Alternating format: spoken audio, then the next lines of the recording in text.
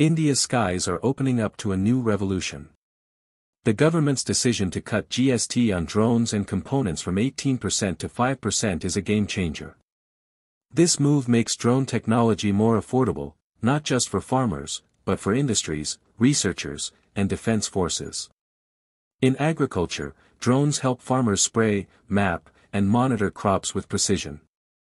In industry, they inspect infrastructure, track logistics, and improve safety. In defense, they enhance surveillance, intelligence, and national security.